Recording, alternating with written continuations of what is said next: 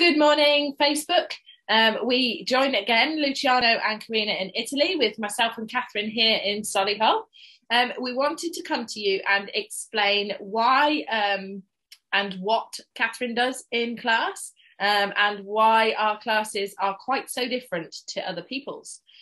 So we will begin by explaining why Catherine has her laptop and types in the class. And this is to make an observation. Catherine, do you want to say what it is that you're doing? Yes, so over time, I've developed templates in order to evaluate and observe the children doing their activities. So I watch each child as they are doing the activity with the teacher, and I write down the things that they are succeeding in, the things that they find tricky, the things that they need to work on, and whether they have achieved the activity or not, and the specific skills that we are looking for them to actually do. So I write down and type out for each child a very detailed little report. And that happens every time they approach the teacher. So they have 3 attempts at each activity, and Catherine will make an observation of every attempt, and we'll see the successions and the success. So Karina, Luciano, can you help us understand why? Why is it important that we focus the activities so specifically?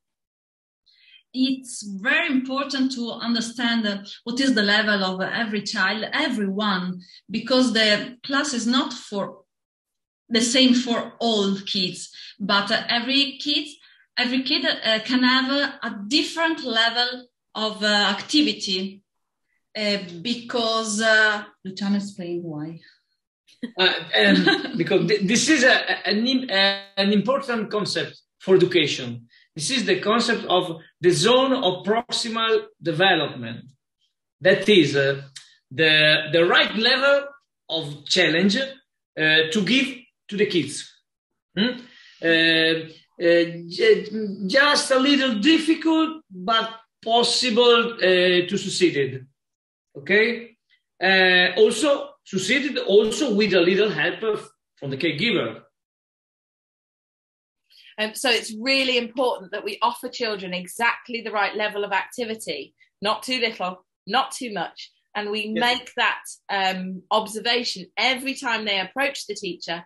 And then when they see the teacher next time, they're offered exactly the right level of learning.